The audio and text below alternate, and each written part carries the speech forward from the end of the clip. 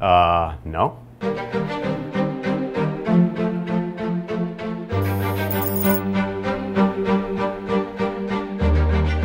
I'm here on behalf of Consumer Reports to testify before the Senate Commerce Committee to let them know about the growing problem of company-imposed fees in cable bills.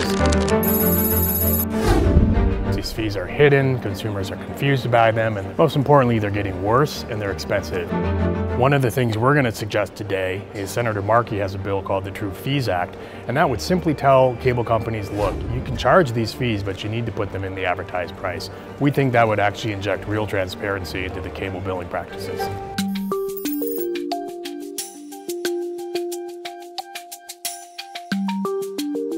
Consumers end up bearing the overwhelming cost of the current system because rising retransmission consent fees have directly led to the birth of company-imposed fees like the broadcast TV fee and others.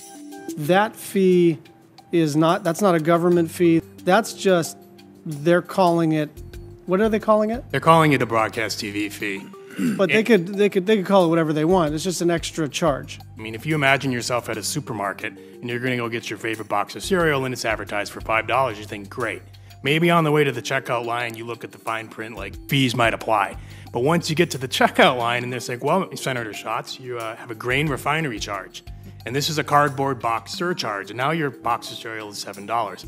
You're gonna be pretty upset. And that's what consumers are facing in the video marketplace. Oh, you want that today. milk in a container? That'll be $1. Okay.